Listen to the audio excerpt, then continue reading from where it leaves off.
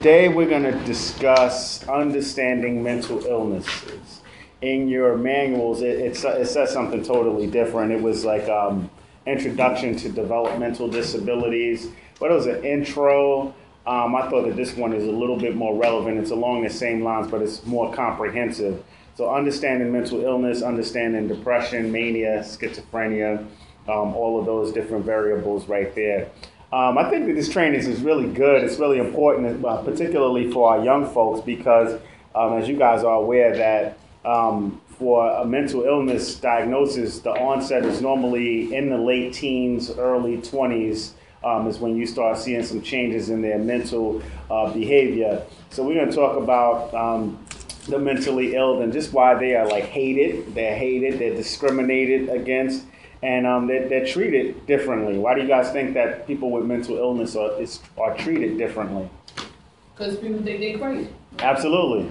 And They also don't understand it. Popular media often says that people with mental illnesses are serial killers and they're the scum of the earth. Right. Yeah, the perception is really negative, violent stereotypes, very very stereotypical as well. Unfortunately, a lot of things in the media as it relates to violence recently have been folks with mental illnesses. Even there was something else.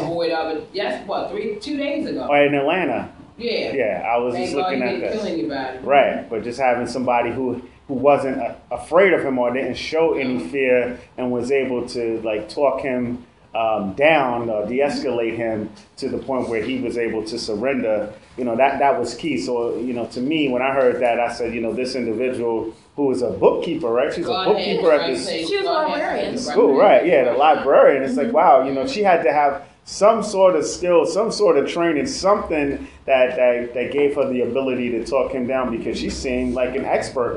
She was better than some 911 experts that I heard. It's people who were trained in it as well. So we're going to talk about all of the variables connected to a mental illness. So what is a mental illness, essentially? It's just when an individual lacks the ability to manage the day-to-day responsibilities that we all have. So if we rewind back 2 to 3 hours when we first woke up this morning, you think about what you did. You got out the bed, you may have brushed your teeth, took a shower, ironed your clothes, made something to eat, except Miss Linda. Got your car, drove, and drove here, all on your own. But someone with a mental illness, doing something so basic, that would be very detrimental to their day's outcomes. I mean, they would not have the ability to get up, get dressed, and do something so routine that they essentially forget about what their responsibilities are. So they can't manage just day-to-day events, okay? So they can't control their physical and emotional behaviors either. So those are some of the things that are challenging for that population, some things that are very difficult for them. So with mental illnesses, it definitely doesn't discriminate against your age, your race, your socioeconomic background, your religion, your income. It can happen to anybody. It can happen to any of us. And I think that, although how society stereotypes this population, all of us are one head injury away from being mentally ill, okay? God forbid, one car accident, if you will. So mental illnesses are not the result of personal weaknesses, or lack of character or poor upbringing. So we can't say that they had bad parents so they became mentally ill. Some people say these things. If you look back at the history of mental illness and how it was dealt with in the beginning of time, right? When people were getting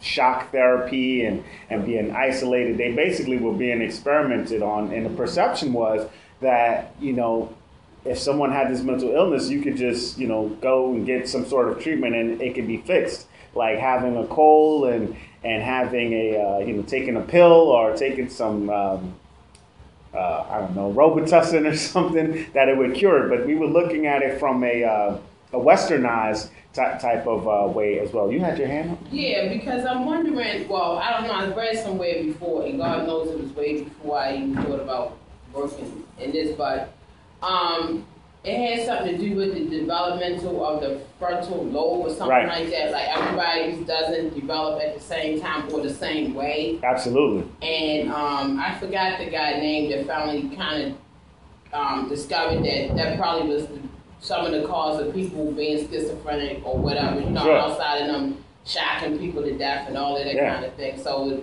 is that? Yeah, absolutely. Yeah, Oh, definitely. I mean, I'm definitely going to touch on that Oh, as okay. well, but not only with just mental illnesses, but also like autism and, you know, all of the spectrums of autism, which is Asperger's syndrome as well, you know, just that brain development, or just brains are developed differently and have different functionalities. I mean, autism, that's a whole nother training within itself that I do have a whole curriculum for autism, but the way that those individuals' brains works is just fascinating. I mean, just that they don't have the ability to keep up with their own brains. or even just to do the social component, Yeah. something as easy as tying the shoe or making a peanut butter and jelly sandwich, but they can tell you every fact about World War II, and you know that's just fascinating how they could just store that data, but the social piece and not being able to have any empathy or sympathy with anyone, that's a lack. That's something that they're lacking in. So it's interesting and fascinating. So when we talk about mental illness, like, why should we care? Why should we even have this training? Why should we even talk about individuals who have a mental illness? Because we dealing with people every day. They say behavioral. I mean, a lot of our kids do have behavioral issues, but I think they have mental illnesses too. Mm-hmm. Right. And, you know, the signs are there. I mean, you know, you'll start seeing some of the signs, and we'll go through that as well. But, I mean, one of the things a couple of things why we want to care is because, yes, we do work with these individuals, but also, you know, these individuals live in our community. Mm-hmm. So if we don't deal with them, then it impacts our community. You know, and I worked at Hopkins. I worked in community psychiatry with adults who had Axis 1 diagnoses. And before they could even get in the program, we would go out and do outreach once a month to try to get them to be a part of our program. And you had a lot of people who were homeless, who were there, who were literally living in the streets, living in a box. And I'll never forget this guy. He was living underneath the bridge over there under 83 on Bath Street. And he lived in this big box, and I could not stand having to go there and try to engage this guy because he's told, you know, he's homeless, he was schizophrenic, and you try to talk to him. Was he a client? Well, we were trying to get him to get into the program to become a client, and he was very resistant, very volatile, very loud, so he was scary. You know, he was scary. I said, oh my goodness, man, I'm scared of this guy right here. You know, he was very intimidating, and, you know, so we did little things, you know, every day to try to get him engaged and try to basically get him to trust us. So giving him coffee, you know, finding out what he liked, bringing him little treats so that he could trust us, and getting him shoes and things of that nature. And one day he said, you know, I'm ready to get some help. And then we took him on into Hopkins, and we put him in the psychiatric unit, which was Maya 3, and he was there for about a week, and then they tested his blood levels. They gave him different medication to get him to baseline, and when he came to my office, it was like the sun that was hiding inside this man's body had came out. He was upright, and he walked up, and he you know, he talked to us, and he told us how great he felt. He was able to articulate his feelings, whereas before he was like an animal. Like you didn't know what it was about. But so this was like early on in my career in mental health, and I was one of those who was like anti-psychotropic medication. Like, man, they're using these experiments, but this guy, you know, his story, just seeing him go from living in a box, homeless, on the street, no shoes, urinating in the bottles, you know, to being upright and being able to articulate himself, helped me change my mind. And I was able to help this gentleman get an apartment and get some clothes and really reintegrate himself back into life. The biggest thing was he had to take his medication. Yeah. And that's the thing. And just like with us, if we feel sick and we take our medication, as soon as we start getting better, what do? We stop taking the medication, and then what happens? We getting sick. Same thing with mental illness. How long was he living in the streets? Was it since a teenager or something? Or no, he was living out there for, it had to be about 10, 15 years. It was double digits because just like with folks, many people who have mental illnesses, their families, they don't know how to deal with them, and so they kick him out the house, and he was totally estranged from his family. But as he started making some progress and started going to therapy on a regular basis, he had his apartment, he got his entitlements. He said, "I want to go see my mom," and his mom lived right across the street from Hopkins, directly across the street from Hopkins, and we walked right across the street. And he was able to meet his family. They were so happy to see him. It was like this family reunion, but it was like having the old son back. He was that person before all of the onset went on, because the medication, it normalizes you. It normalizes, those behaviors, those voices. It makes that stuff go away or just subside. So that was really that was like a job that I really enjoyed, because you could really engage people, be a part of their life, and help them to really reintegrate in society. So getting entitlements, getting clothes, getting an apartment, it was a great feeling. So mental illness is just like asthma or arthritis, right? You have the symptoms, you take medication to get what you need, okay? Society still believes that a person who is mentally ill still needs to show more willpower to be able to pull themselves together. So having some unrealistic expectations on them, say, man, you need to snap out of it. Why are you acting crazy? Why don't you act normal? Right. Come on, dang. Right. Especially with depression. I think that's a really hard one, because we all feel depression, but it's pretty much short term with us. I mean, once it lasts longer than a week, then that's when it's a huge problem. But those expectations that we put on folks with mental illnesses are really unrealistic. That would be like if it was me and Miss Linda standing here by this chair, and I have one leg, and you said, well, you guys have a race to the front door out here, and the expectation would be for me to possibly beat Miss Linda running there. She's gonna beat me all the time because she got two legs. I only got one. I don't know about that. Right. I only got one. So folks with a mental illness, they have a broken brain. Right, so they have some, they have some needs that they need to make sure that their brains are balanced so that they can function in a way that is most appropriate.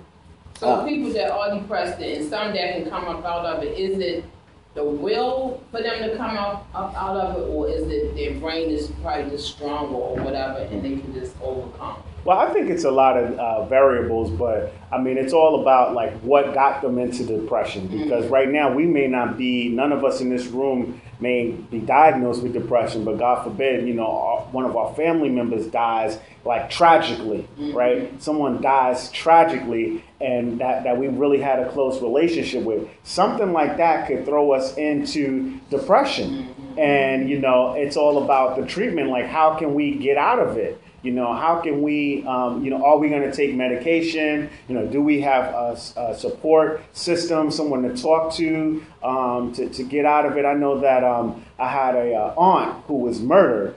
I don't know if I shared this with you guys, but it was on the cover of the Daily News in New York. I mean, she was 77 years old, and she was murdered. She was stabbed multiple times.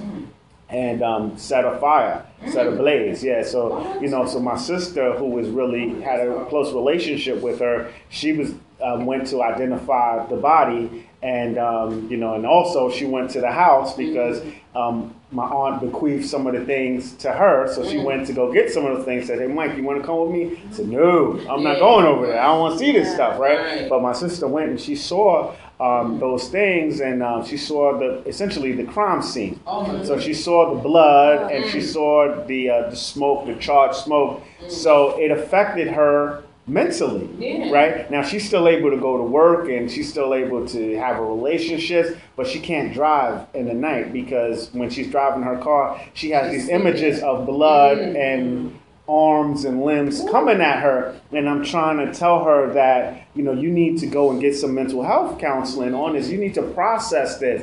But she's looking at it like something is wrong, right? She's looking at it like if I go and get counseling, it's looking like I'm crazy. Yeah. But I'm like, well, you know, you have grandchildren now, and you also have, you know, she has a son, 25, living with her, and another son who's 14 years old. And I'm like, well, God forbid if something happens to them in the middle of the night and you need to take them to the hospital, how are you going to do it?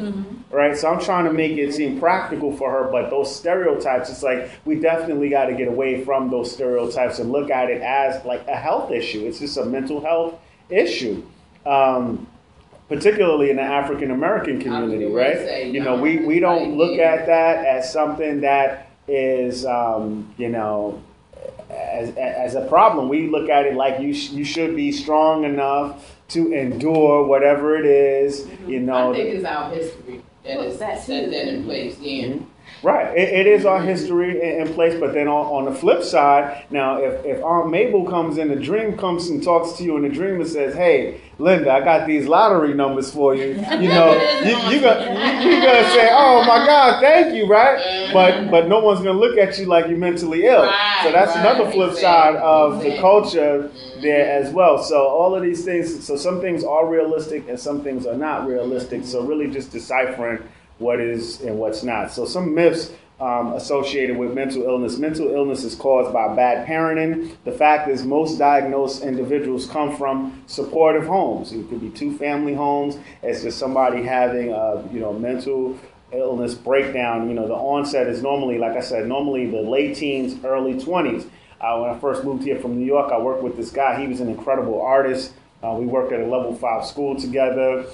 We used to take the bus together, take it home, and I talked to him. He was originally from New York as well, so we instantly became fast friends. A couple years after I left that job, I see this guy walking in the street. He was totally disheveled, and I'm trying to talk to him, and he was just totally not engaged. My son is something going on with him. I really think he needs some psychological help. Well, it's genetic as well. Is someone in the family? I think on his dad's side, it was they had a lot of, I say crazy people. I mean, really, and I'm people with mental illnesses. Yeah, and I'm really thinking about that. And I told him, I said, really, I think you need to get some help. Mm-hmm. And he said, I'm tired. You calling me crazy or whatever. So it's like at this point, all I can do is pray because I can't make him do it. How old is he? he? But I see he'll be 22 in December. Mm-hmm. Right. So this is a child that was quiet. Mm-hmm. You know what I'm saying? And now he seems to think he's had this traumatic childhood, and I'm like, where is all this coming from? Sure. And he's always hysterical, and it's like he's talking out of his head. Right. Then he'll call me back and he calm. Right. And I'm like, something is not right. And at one time, I'm like, you need to come home because he's been in PA for the last 4 years. I said, maybe you need to take a break from school, the stress, and come home. Right. Sure. Well, he got like a couple more months and he'll be finished. But God in heaven knows, when he come home, he can't live with me. Mm-hmm. So I'm hoping that he can see, just like the other parents right there. I'm serious. I think so, because I'm the one he's attacking. Right. You know what I'm saying? I'm the one he's attacking. So I'm going to have to find an apartment, some form to live in, even if I have to pay for it. Sure. But at some point, I'm serious, he's going to need some help, and I see it coming. Right. Well, again, you're going to see some signs, and that sounds like, that it could be schizophrenia. I mean, I'm going to review the different types of mental illnesses, and you can see if some of the symptoms are there. I mean, we definitely want to be cautious in terms of placing diagnoses. If anything, you definitely want to encourage and support him with getting an evaluation. You know your own child before somebody, especially when you had it. Yeah, absolutely. Before a doctor knows. Right. Trust and believe something going on up in his head. Absolutely. And